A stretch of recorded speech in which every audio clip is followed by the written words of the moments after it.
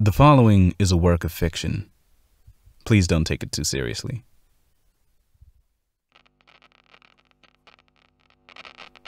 Citizens of Johannesburg, citizens of the world, you are tuned into Airwave Anarchy, the pirate radio station keeping you informed of the state of the world during these troubling times. What you hear on this station will not be found on the news, for this is what the powers that be don't want you to know, or what they don't fully know themselves. Today's news comes from Russia, or rather a Ukrainian epidemiologist based in Russia named Lyudmila Shegorov. She gained a fair amount of attention lately for her studies on the relationship between the virus and other diseases. Her most recent experiments tested how the virus would respond to a host carrying a variant of the rabies virus. We do not know the details of her results. What we do know is that Lyudmila Shegorov disappeared shortly after the experiment.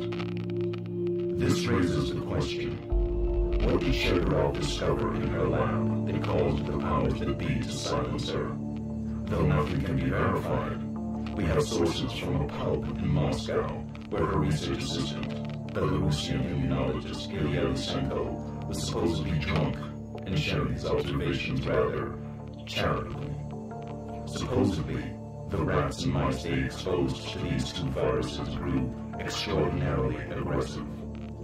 They stopped eating their food and resorted to cannibalism. Naturally, Ilya Lysenko has gone missing as well, though news sources cover up his disappearance as a self-imposed quarantine due to his exposure to the virus. Clearly, there is something the Kremlin doesn't want us to know. If the account of Lysenko is to be believed, then this virus could be but the opening act of a much more catastrophic mutation. Now, it is very likely that the matter is far more complicated than what has been said here today. There are likely more factors to take into consideration beyond a mixture of the virus and rabies in a host. But regardless of the factors, the results are clear. If this mutation could lead to the zombification of rats, we must assume that the results could be similar with other animals, humans included. Naturally, there will be those who dismiss my apocalyptic worldview. Some of you will call me paranoid.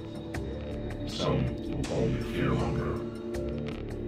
But remember, fear is knowledge in the face of danger. And these are dangerous times. And recording.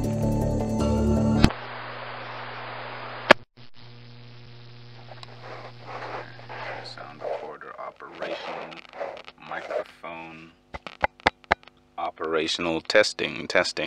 Okay, here we go. 16 March 2020. Exactly 5 days after the World Health Organization declared the virus to be a pandemic. You see, unlike the rest of you idiots, I was prepared when the apocalypse hit. It's one of the upsides to being a pessimist. You always expect the worst-case scenario. Most of the time, people grow impatient with my more cynical worldview, but I swear to God it's always useful to have someone who thinks like me in the room. Why? Because when disaster strikes, when the world seems to be at an end, when the worst-case scenario becomes a reality, the only people who aren't surprised are the people like me, because we've seen it all before. See, I knew a day like this would come. It was inevitable. I knew the shining pillars of human civilization would come collapsing upon themselves any day now. Oh, and I know that technically it hasn't all gone to shit just yet. People still have hope that we'll all come out of this fine, that we've just pressed pause on life and will resume with our regularly scheduled capitalist endeavors, our white-collar jobs with 9-to-5 work days, our senseless existence. Don't tell anyone I said this, but I hope this virus marks the last we'll see of those days. No, the world won't recover from this, I don't think. The damage has been dealt, the die cast, the recessions and depressions are inevitable. Sure, a large portion of the population may develop an immunity to the virus in a few months, those who don't die from it at least. But that doesn't mean the virus won't just mutate and begin to reinfect the population all over again. Once again, this is just me expecting the worst-case scenario. but it's my job to do so, and plan accordingly. My roommates, who until now have always mocked my supposedly paranoid nature, are slowly coming to recognize my genius, and to think they used to see my apocalyptic thinking as absurd. See, I'm not like the rest of you amateurs who only started hoarding food when the World Health Organization declared the virus to be a pandemic. I've had these stocks for months. I'm always prepared for a crisis.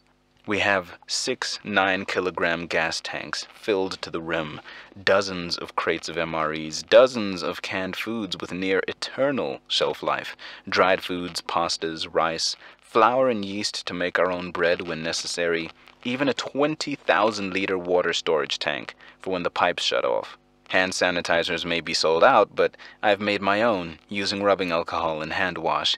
And while most people are wearing those serviettes they call medical masks, I'm equipped with proper double respiratory gas masks, that Walter White shit that don't let in anything half the size of a goddamn hydrogen atom. I am ready for this. Nash's car is sitting in the garage with a full tank, and 12 more bottles of petrol in the trunk as reserves. I used the birthday money I got from my parents last November to buy a second-hand generator that still needs a little fixing before it's ready to power the house.